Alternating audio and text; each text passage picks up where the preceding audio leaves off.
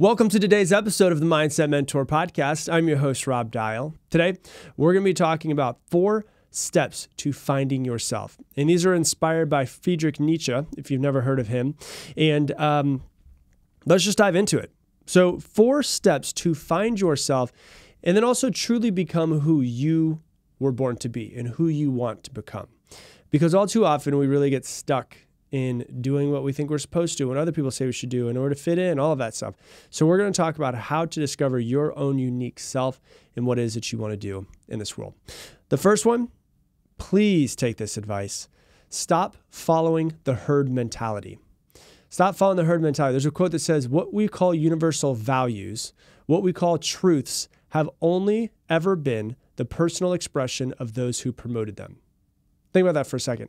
What you call your universal values, what you call your truths, a lot of times have only been the personal expression of those people who promoted them. Don't follow the herd mentality. There's a lot of people saying, oh, this is what, that person's a sheep, this person's a sheep. I never actually seen a real video of sheep moving, but what's crazy is you could see one sheep that's in the front, and it literally is every sheep just follows the one in front of it. They don't see anything in front of them. They just follow whatever they're supposed to be following. They could be walking off of a cliff. They have no idea. And so we're tribal. We were tribal at one point in time. We have that built in. There's still an animalistic part of our brain that wants to fit in, that needs to fit in order to survive, it thinks. Because at one point in time, if you fell asleep in the woods 100,000 years ago and you were by yourself, there's a chance that something might have ate you. But when you have a tribe with you and some of the people can stay awake and watch and take shifts and in order to protect each other at night, but then also at the same time to make sure you hunt together, to make sure you go and get food together. We want to fit in. It's literally built into our system to have to fit in to survive. But you don't have to fit in with anybody anymore, right? Our ancestors had to fit in. You don't. But what limits our individuality and our creativity is the feeling like we have to fit in. We have to be like other people. How many people listening don't wear what you want to because it makes you stand out? How many people listening don't act, do, and say exactly what you want because of the worries and thoughts of other people's opinions of you? Of what, I want to do this thing and put this on Instagram, but I'm afraid my mom's going to say something. So I'm going to limit my full expression so that therefore I don't have somebody say that they don't like the thing that I posted on Instagram, right? You're limiting your full expression of who you truly are. If you just really come to terms that if you're doing this, you are dimming your light just to keep other people comfortable. I don't know about you, but fuck that. That's not what I want to do. And are you going to get haters? Are you going to stand out? Are people not going to like you sometimes? Sure. It's a very small amount, but it's going to happen. People don't want to stand out because they fear, one of our deepest fears that's built into our system, it feels like, is the fear of rejection. How people will ridicule you for standing out because you're showing them how they're dimming themselves. When you see someone that's a hater, that's the reason why haters exist, is because they're jealous of you. Haters don't hate you. They hate what you represent, which is somebody who is trying to better themselves, somebody who is trying to grow into the most truest version of themselves. And there's a part of a hater that hates that. And the reason why is because you're showing them what they are not doing, how they are not creating the life that they want to. They exist because they're jealous. Haters don't hate you. They hate what you represent in themselves. And the herd consists of people who have, in a sense, if you really think about it, they've killed their true self. They've killed their dreams. They've killed their goals and the life that they want just so they can fit in. And if you stand out, it makes them feel threatened. It makes them feel uncomfortable. And that's the reason why haters exist, is because you, by who you are, your fullest expression, makes them feel insecure, makes them feel threatened. It's like Jim Carrey said in that famous quote he says in his speech where he says, your need to be accepted can make you invisible in this world. Why do you have to be accepted by everybody? What is it? Why can't you just step into your truest version of yourself? No, why do people have so many addictions? Why do people have alcohol addictions and drug addictions and food addictions and sex addictions and workaholism? Are there a lot of traumas in this world? Yes. But a lot of people are just trying to numb themselves from the feeling of them dimming themselves and killing their dreams simply because they're afraid of what other people might think of them, or because they don't want to stand out. And it's numbing.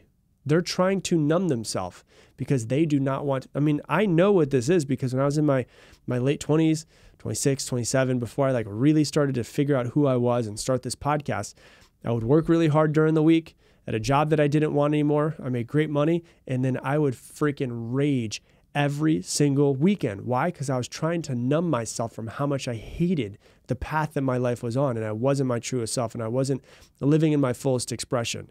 And I know some of you out there are probably in the exact same situation. And people are always like, why don't you really drink anymore? It's like, because I don't feel like I need to numb. I'll have a glass of wine because I enjoy it. But Lauren always talks about it. My wife always says, you just stopped partying when I came along. She's like, I wish I would have met the partying Rob. And I was like, because I found who Rob is and I didn't need to party to numb anymore. And so really start to think about that. Are you numbing yourself and dimming your flame simply because you want to fit in with everybody else? What's the benefit of fitting in? Really, just think about that. Let me know if you can find any. So that's number one. Number two is embrace the difficulty of self-discovery, right? It's only when we're willing to face the challenge of life that we are actually spiritually growing. And so the interesting thing is that people think that in order to take action towards what feels aligned for them, that it should be the easiest thing in the world. No, it will be easier, but it doesn't mean that there's not going to be difficulty. It doesn't mean that there's not going to be challenges. It doesn't mean that everything is just going to be, unicorn shit and rainbows. It's not going to be that way. You have to learn to take the difficult path in your life. You have to surround yourself with other people who are also taking the difficult path, who are trying to go on this path of self-discovery, trying to challenge themselves to be better, because the path of self-discovery can be hard. Hey, if you're loving this episode, please do me a really quick favor. Hit that like button down below. And then if you have a topic you want me to cover in future episodes, comment it down below so I can see some of your recommendations. Real hard. And it makes it a lot easier when you're around other people who value the journey as well. And so what I would recommend is try to distance yourself from people who aren't on the same path, at least for just a little while. Give yourself a little bit a head start. Give yourself 6 months away from some of those people who really are just trying to diminish your dreams and what it is that you're trying to do and the hard work. Some people will never hop on the self-development train, and that's fine. They don't have to. But if you continue to hang out with them, a lot of times they will slow you down. So can you distance yourself for the next 6 months as you just really focus on yourself? Because in many cases, those types of people hold you back. The people that you surround yourself with will either propel you forward to create an amazing life, or they will hold you back from creating that life. You've heard me say it. You've heard many other people say it as well. You're the average of the 5 people that you spend the most time with. You should really start to pay attention to who you're spending time with. And the path of self-discovery can get hard. In order to get better, sometimes we have to go to the past and look at traumas that happened to us. The way I like to think about a trauma is kind of like a broken bone. If you've ever had a broken bone before, imagine that you break a bone and then you go to the doctor and you get it set, you wear a cast, and then 10 years down the road, you realize that the broken bone still hurts you. It still doesn't feel right. You go to get x-rays and you realize that the broken bone was never put back and set back in place correctly. It's just a little bit off. Well, what do you need to do in order to fix that broken bone? A lot of times you have to break it again to put it back in the right place. And so trauma is like that broken bone that first happened. And if you don't overcome the trauma, it's kind of like the broken bone isn't set correctly. And sometimes we have to go through that pain of re-breaking, going back and visiting that thing that we're running from in order to live the rest of our life and go back to what feels good with that broken bone. And it goes back to the phrase, which is one of my favorite phrases about personal development, is the cave that you're afraid to enter holds the treasure that you seek, right? Sometimes you gotta go through some shit. And that's just the way that it goes. It's not always going to be easy, but it will 100% be worth it. The life you want will only come by overcoming the skeletons that you continue to keep in your closet and try to act like are not there. Okay, so that's number 2. Number 3, say yes to what gives you meaning. Say yes to what gives you meaning. He who has a why can bear almost any how. When you know what it is that you want, when you have something, and if you're kind of struggling with where your meaning is, an easy way to start to find more meaning is what gives you energy. I don't mean like coffee. What I mean like is when you do this thing, it gives you energy. That's usually something that gives you energy is kind of a little bit of the sign. It's like the universe kind of giving you a little nudge of like, hey, this is what you're supposed to do. Like for me, when I get done recording these podcast episodes, I have more energy after recording the podcast episodes than before. When I get done doing a live for, Mindset Mentor University, and I go through and I do a live and have everybody there, I have more energy after. And for those of you guys that always email, they're like, how do I find out about Mindset Mentor University? Our weekly calls, it's info@robdial.com. You can email, my team will send you some information. So info@robdial.com. And so when you look at that and you start to think about, like, I get energy from those things. I always have more energy after than I did before, which shows me it is something that gives me meaning.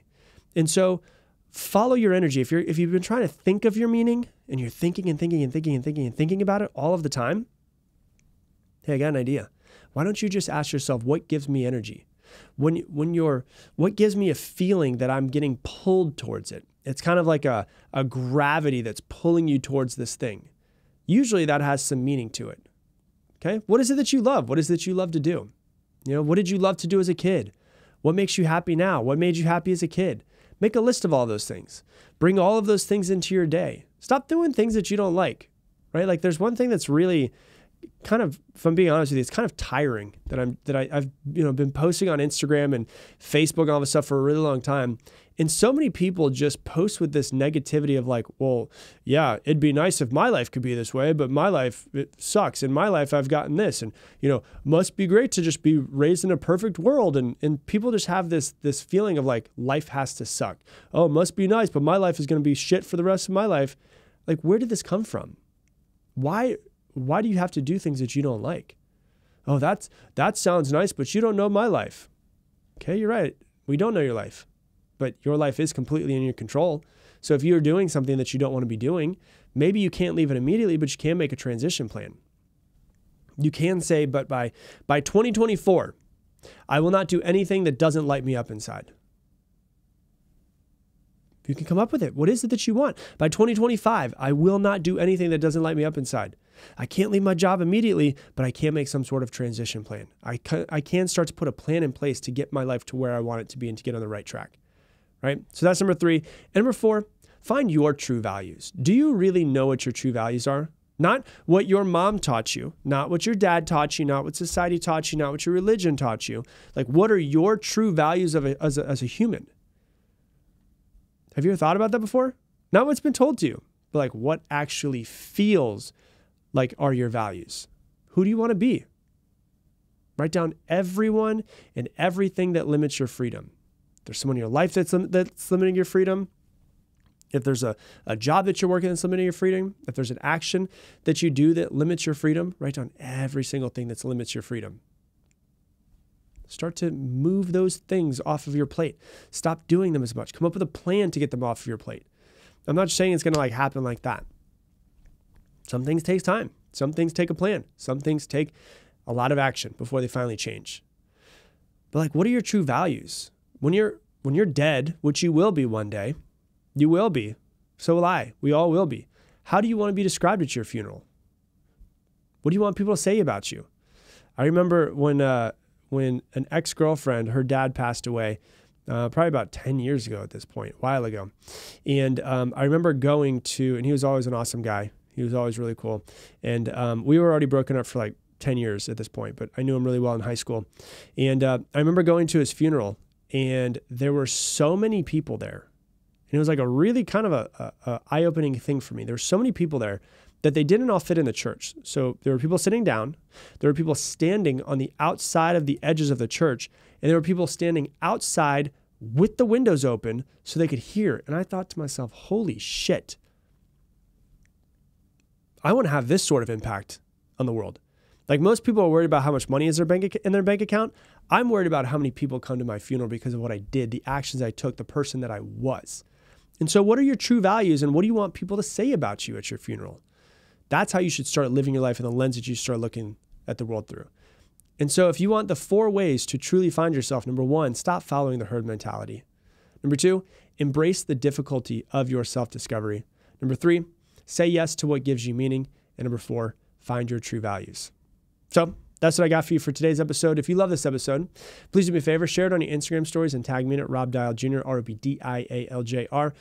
Once again, I'll just tell you real quick, I mentioned it super briefly, but if you want to learn more about Mindset Mentor University, which is where I actually teach weekly in 75-minute sessions every single week, live on Zoom, you can email my team, info@robdial.com. So info@robdial.com. They'll give you some more information there. And with that, I'm going to leave you the same way I leave you every single episode. Make it your mission to make somebody else's day better. I appreciate you, and I hope that you have an amazing day.